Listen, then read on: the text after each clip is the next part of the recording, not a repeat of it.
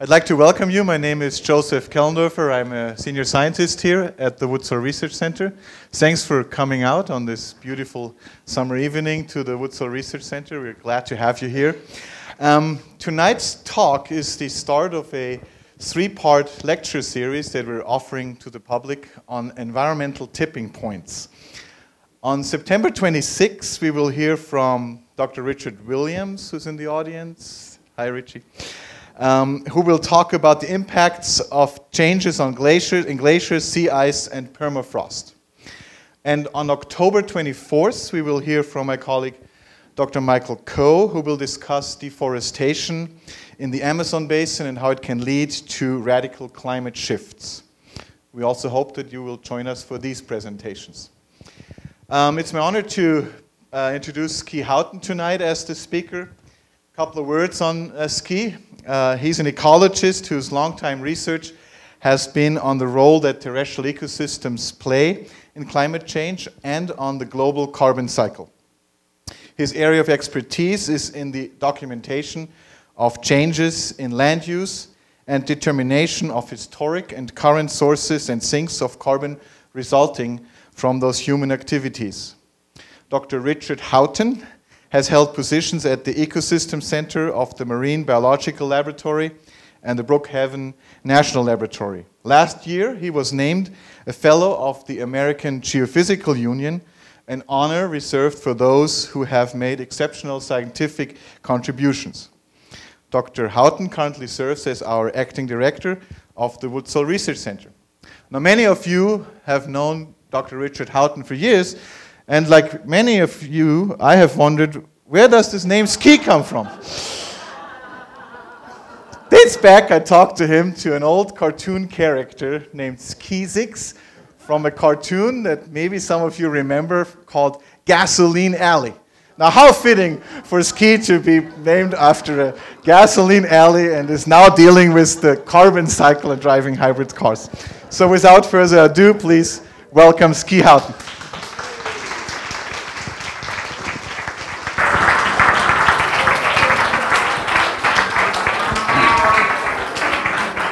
Thank you.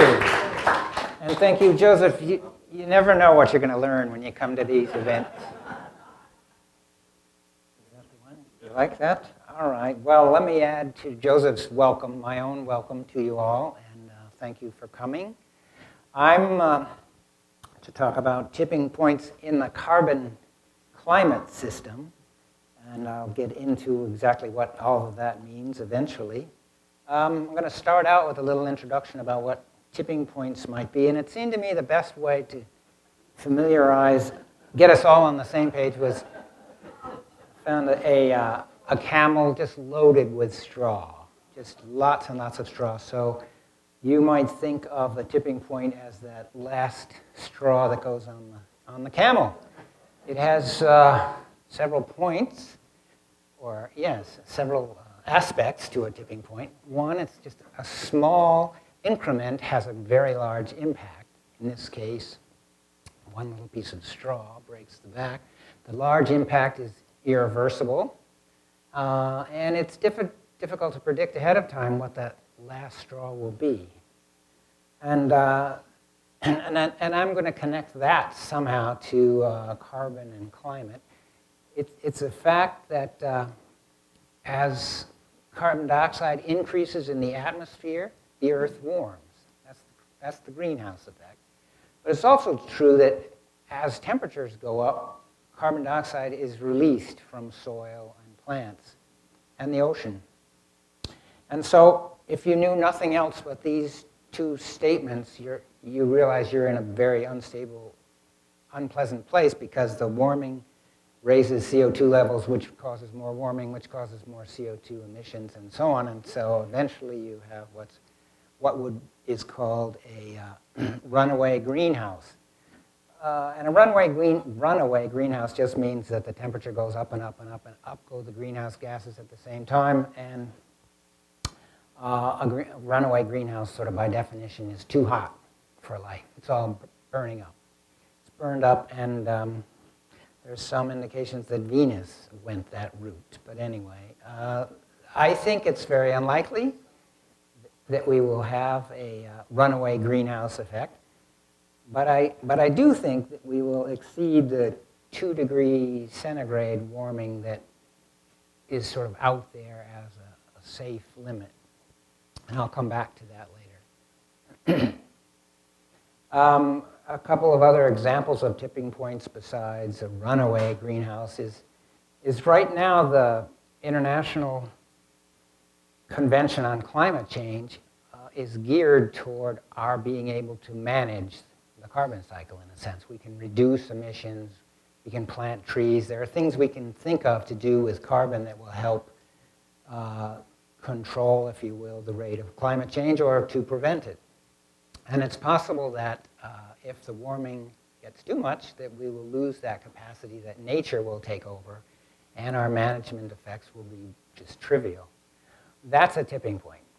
And one other tipping point that I'll come to again at the very end, just to mention it, is there's a tipping point in society. At some point, we just tip from being deniers to being outraged at the fact that we're not doing anything about it. And in this case, the straw is always temperature, and the camel could be the earth, or it could be human civilization.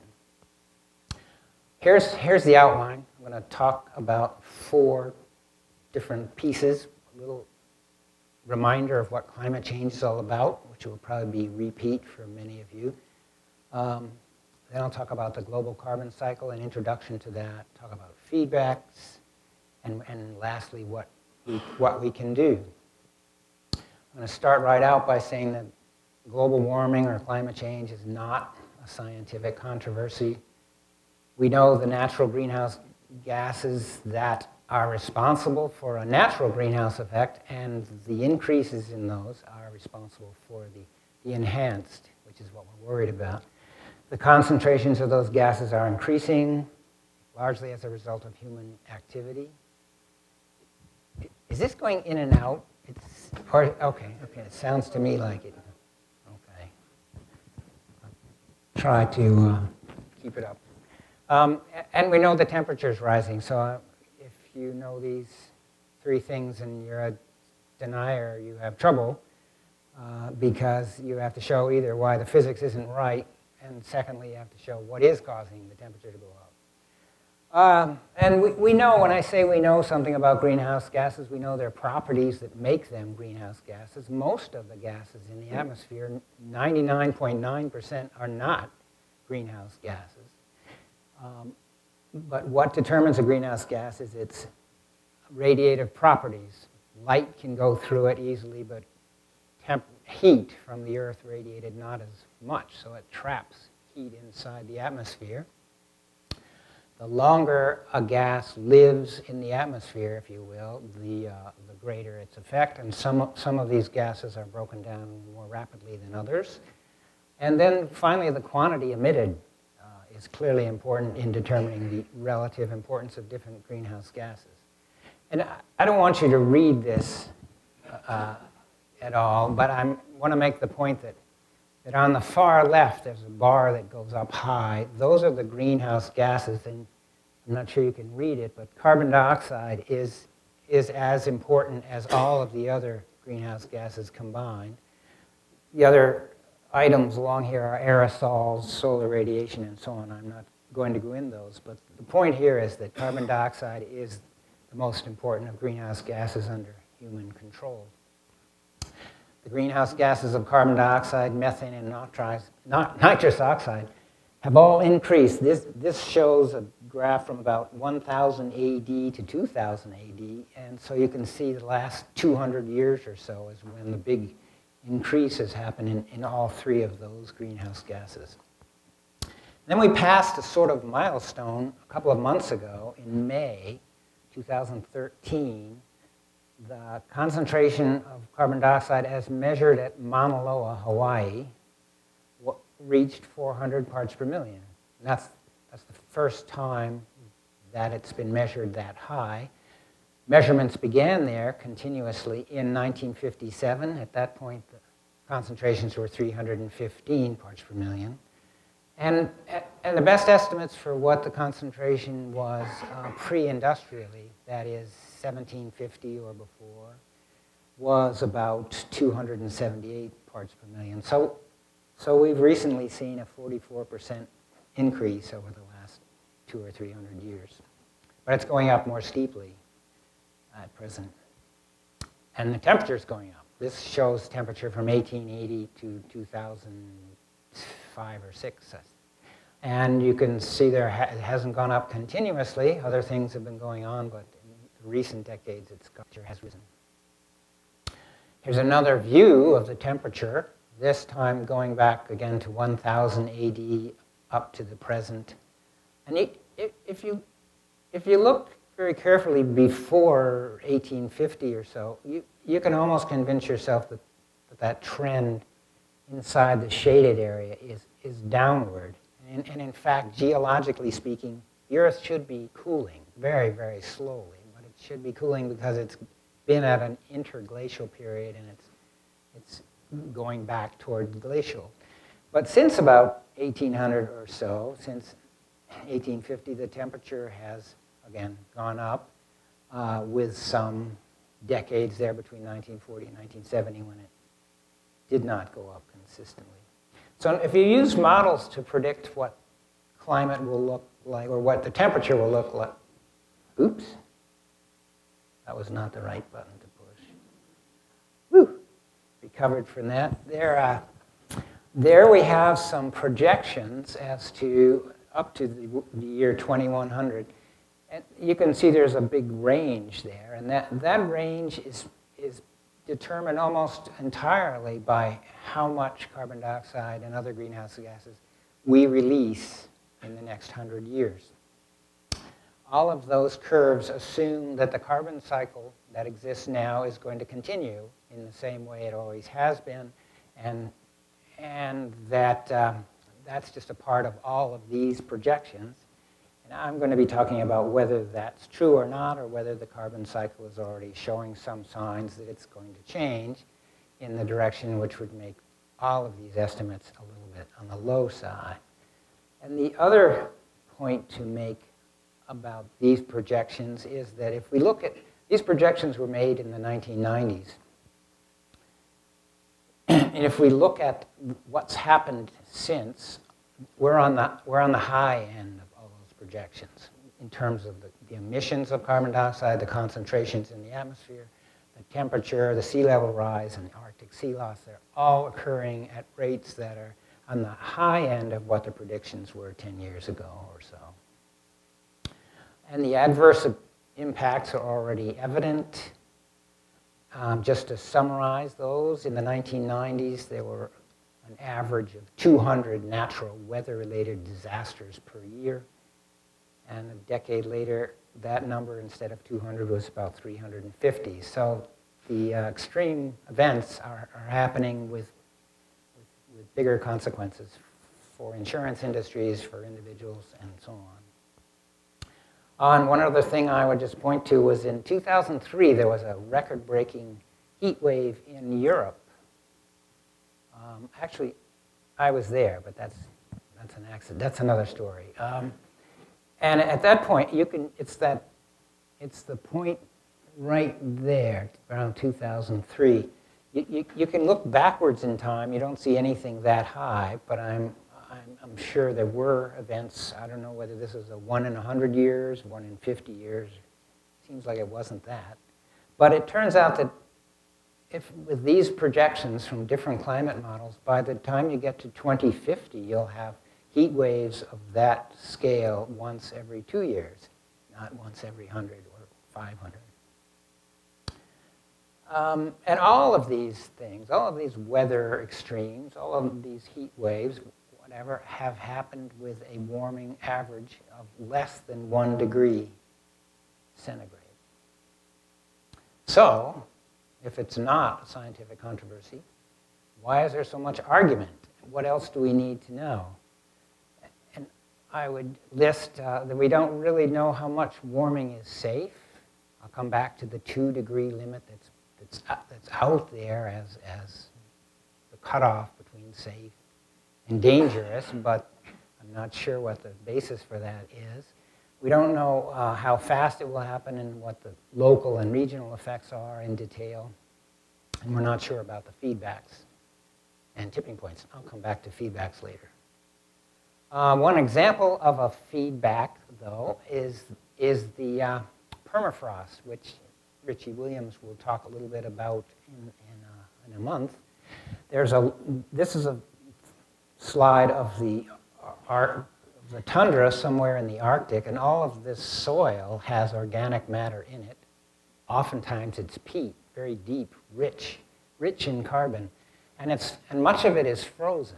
So as the Earth warms, as these regions warm in particular, that permafrost will thaw, make the carbon available for oxidation or respiration, and thereby release that carbon to the atmosphere as carbon dioxide, or part of it as methane. The big questions are, well, how much carbon is that? When will it come out? Under what forms?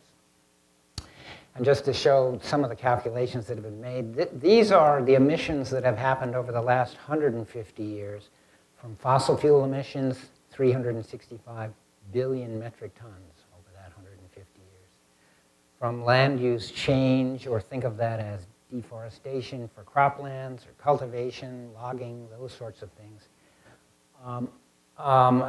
a release of about 150 billion metric tons over the last 150 years. And in comparison, if those estimates that have been made of how much carbon may be lost from permafrost, it's in those same ranges. It's 120 to almost 200 billion metric tons released now. I mean, if it were to be released between now and 2100, would be on the order of what we released over the last 100 years. And that number, 120 to 195, is larger when you account for the fact that some of the carbon released will be as methane rather than carbon dioxide. Methane is a stronger greenhouse gas. That's a feedback because the warming leads to thawing of permafrost, which leads to releases of carbon, which leads to more warming, and so on. That's why it's called a feedback or a self-reinforcing vicious cycle. It has different names.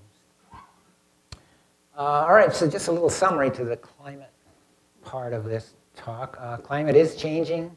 It's not a scientific controversy, and the disruption's already here in terms of food production, weather severity, melting of ice sheets, sea level rise, and those are global phenomena. You can talk about them as global averages, but they're right here on Cape Cod as well.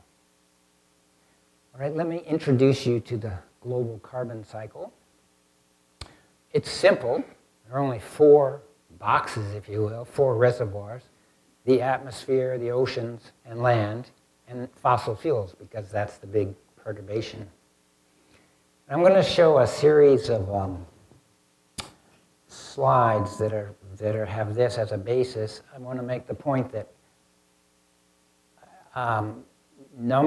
graphs, colors above the 0 line, or above the line right in the middle, charts up here, ribbons up here, let's say, are sources of carbon to the atmosphere. Graphs that showed up down here are called sinks of carbon. I want to get you used to the terms source and sink. A source is a smokestack. It's releasing carbon to the atmosphere. A sink is something that takes carbon out of the atmosphere. All right, so, and the units in all of this will be billions of metric tons every year. Now, these ribbons refer to the annual emissions from managing land. That is, from cutting down forests to put them into agriculture, or from, as I said, forestry, things of that sort. Most of those emissions were from outside the tropics. They were from North America, Australia, Europe, until 1950 or so, when the big emissions started coming from the tropics, tropical deforestation. And in fact, some of these lands are now, these extratropical lands are probably, if I drew this correctly, would be actually coming down here a little bit. They're sinks. Again, all of this due to management, direct human effects. Now, contrast, we have the emissions annually from fossil fuels. And obviously, this only goes to 2006, but that number has kept on going up. Those are the big emissions. That's the major driver of changes in climate. Now, all of those emissions have to go somewhere. So we can draw the mirror image of the total emissions. And those are the sinks. The question is, what are the sinks? So I've told you there are 4 major components. And here we have fossil fuels and land. So the other major component is the atmosphere. The reason it's jumpy on the right and not so much on the left is because the left is based on bubbles from ice cores. They're not taken as rapidly, or they're not as finely dispersed in time as actual measurements. The ocean has taken up about a quarter of the total emissions. And what's this? I mean, there are the 4 components that I talked about, and there's something missing. There's a sink somewhere else that isn't counted in the oceans, in atmospheric CO2, or in management, or in fossil fuels. And it looks as though it's unmanaged lands. It's the lands that humans are not managing, and those lands are accumulating carbon for reasons we're not entirely sure. It's likely that they're responding to a higher level of carbon dioxide and growing bigger, faster. Could be nitrogen available from human activities. So I want to make the point that there are 2 processes affecting the carbon balance, or let's say the carbon storage on land, direct human management effects. And that effect has been to release carbon, but also a sort of an indirect or natural effect, which is taken carbon out of the atmosphere. And it's done it pretty consistently, although it has been increasing in recent times, and I'll come back to that. There's just showing that same slide again, showing the management. The effect of management is to release carbon. That doesn't mean that there aren't sinks of carbon as a result of human activity. It's just that they are dominated by the sources. So where forests have been planted, they are a sink, but it's management counted in this ribbon, whereas those lands never managed are accumulating carbon. And I'm going to talk a little bit about management first, very little. That's a good slide to show you the one effect of management. You can look at this slide and understand that not long ago there was a lot more carbon sitting on this piece of Earth, and it's been taken away. We use historical maps. In this up above, it's green is forest area in New Hampshire in 1870, and a lot more in 1998. Below is Massachusetts, and you can see there's much more forest present in Massachusetts now than 150 years ago or so. We use that kind of information, plus we use information from satellites. This is from Landsat. The red is intact Amazon rainforest. The light blues are roads and farms for a specific development project. So we use those sort of information too to get at rates of land use change and attach a carbon value to it and calculate the emissions. Now, I can't say so much about the natural effects. We can see it's a growing sink over time, like the oceans and like the atmosphere. What I want to make the point is that this band, remember I said it sort of came up by difference. We understand the emissions from fossil fuels, from management. We understand the uptake in the oceans and the atmosphere. And this is something that just has to be there to make the carbon cycle balance.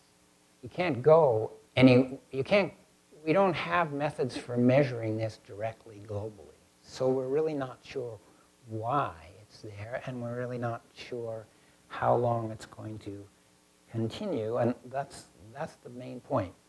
There are two, it says 3, but it really means 2, I think. Why is carbon accumulating in lands not managed by humans, and will it continue? And let me jump a little bit to feedbacks.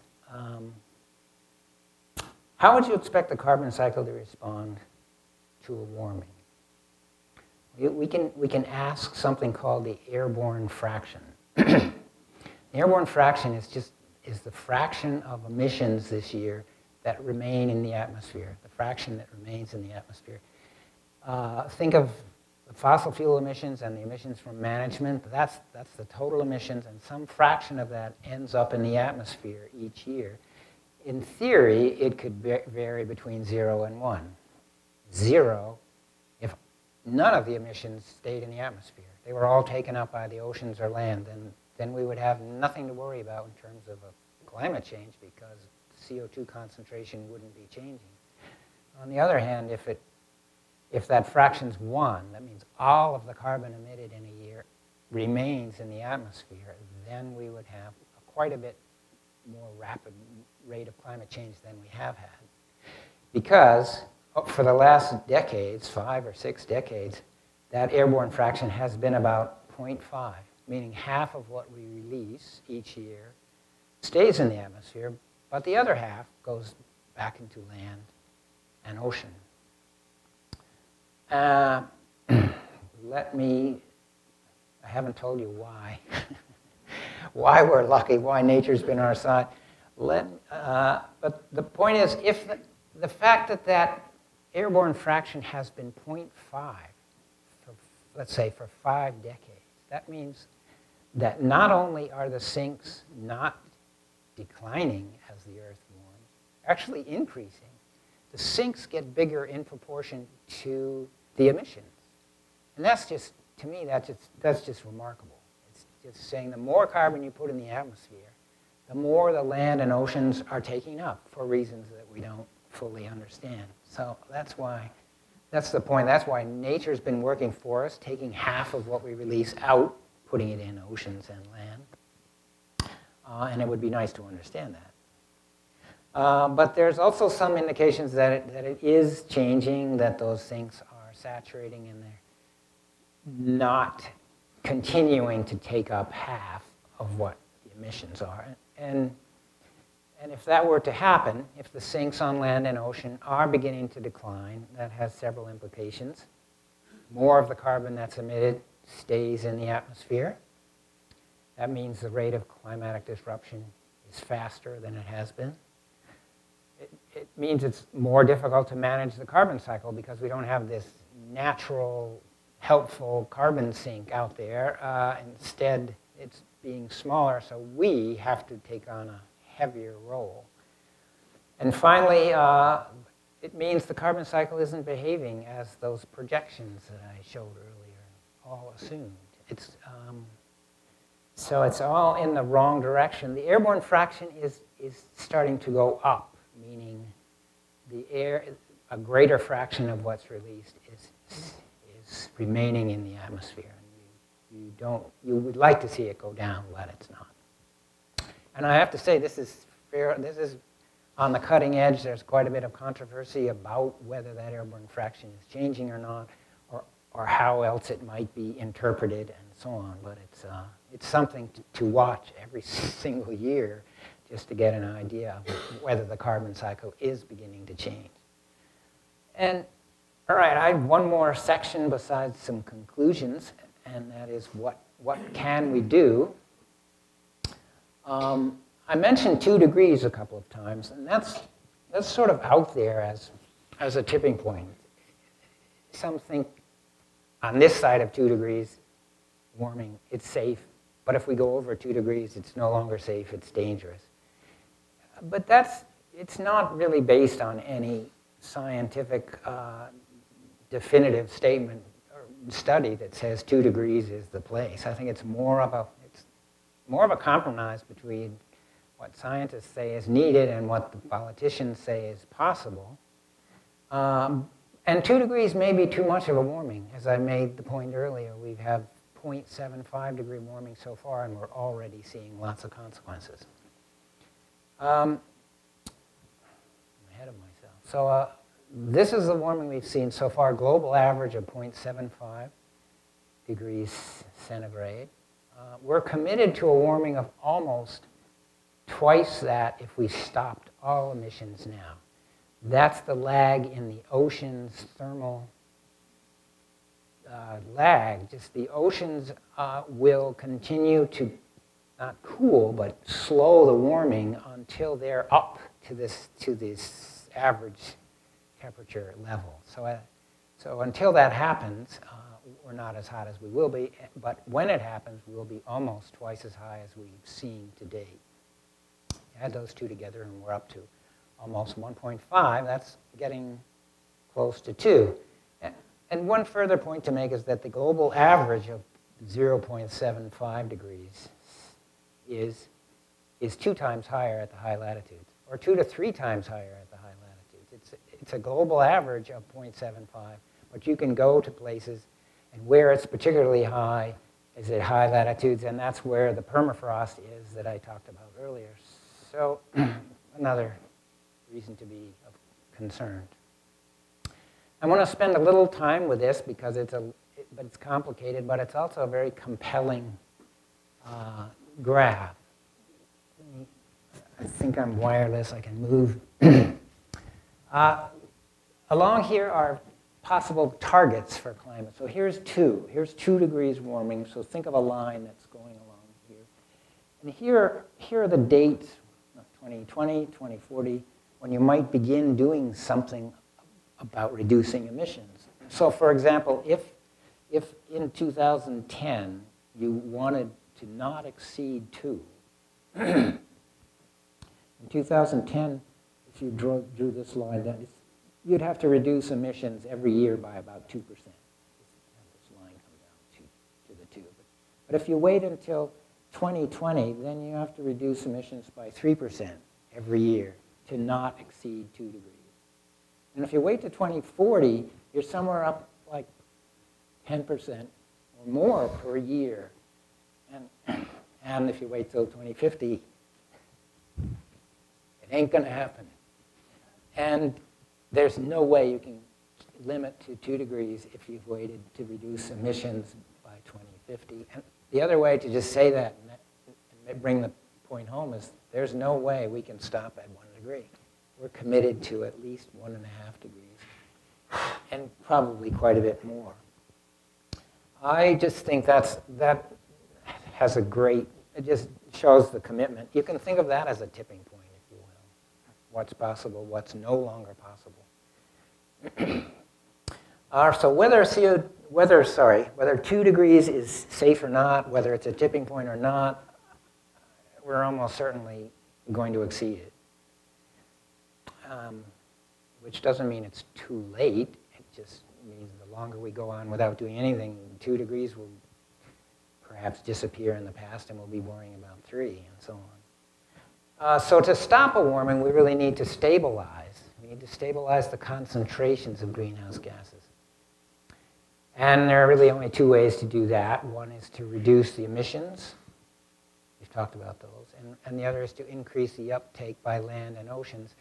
And that's hard to do. We can manage land. There are things, and I'll talk about it. You can imagine things that would enhance the uptake in oceans as well. Can we reduce emissions? These 2 lines show emissions in red from fossil fuel burning every year. They're approaching 10. Going up very steeply now. And the blue line is what we've calculated are the emissions from land management. So it looks from this graph as though there's very little you can do with land. I'm going to make the point that that's not quite true. It's not true at all. In fact, we could stabilize the concentration in the atmosphere quickly by reducing emissions by less than 50%. You have to reduce them by that airborne fraction I was talking about. And we could do that by managing forests.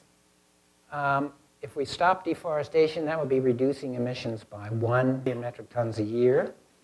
If we allowed forests that are secondary young forests to grow up all around the world, we might remove from the atmosphere on the order of 1 to 3 billion metric tons a year while they were growing up. And if we could expand the area of forest into degraded lands and take up more carbon that way. Add all of these together and you could reduce emissions or increase uptake, they're equivalent for carbon, by 3 to 5 billion metric tons of carbon per year. And that's a big chunk of total emissions. These, again, are the emissions from fossil fuels, almost 8 over this period. Now they're higher than 8. In fact, they're approaching 10. Land use change, something like 1 billion metric tons per year during this decade per year. So if we could reduce those emissions by this much, by 4, we could take that number and cut it down to 4, we could stabilize the concentration, at least temporarily, in the atmosphere. I'll show you here, the emissions from fossil fuels we assume are the same, but in this case, we've stopped deforestation, we've planted forests, we're letting things grow up, and so instead of a source of 1 billion metric tons, we're taking 3 to 5 out of the atmosphere. That takes the total emissions down to 4, and that means the atmosphere might not increase at all that year because we still have uptake by oceans and unmanaged land. That won't last for long, partly because forests will grow up and then they'll stop accumulating. But it's also true that this number will not stay 0 as these sinks get fuller and fuller of carbon. This number, the point is you'll have to reduce emissions further, but at least for a while you could stabilize concentration. So just let me summarize that part by saying that what the global carbon budget tells us is, number one, that deforestation, degradation, land management in general accounts for 10 to 15% of emissions. The 4 terms don't balance. We have this thing that we didn't know existed, really, and as great an interest, what's driving it. Nature's been good to us so far and consistent, and that you can't count on that to continue. And finally, large reductions are possible, at least in the short term. And in conclusion, I have a few more slides to go on. The highest priority should be in reducing fossil fuel use. I mean, that's the big culprit, the big driver. But in the near term, I make the point that forest and land management could reduce emissions substantially. However, if the warming itself increases the source or reduces the sinks on land and oceans, that would make carbon management that much more difficult. And so we might be approaching a tipping point there. All right, just summarize up with tipping points. We don't really know enough about this particular tipping point to predict what temperature is safe and what temperature tips it. We may not even know that until it's tipped, and we may not know it until quite a while after it's tipped. That's not true for all tipping points, but this is a particularly troublesome one. And then we should be very careful. I think, as I said in the beginning, I think a runaway greenhouse is unlikely, but I do think we're going to exceed 2 degrees with its consequences, which will include extreme weathers of floods, droughts, fires, crop failures, which will drive the price of food up, sea level rise, forests die back in the Amazon for one, but in other places as well. Changes in weather could change the West African monsoon, for example, and really change the climate there. So my last question, which I hinted at earlier, was what will the tipping point be for us? When we tip from denying to outrage that we're not doing enough? And with that, it's your questions. Thanks very much.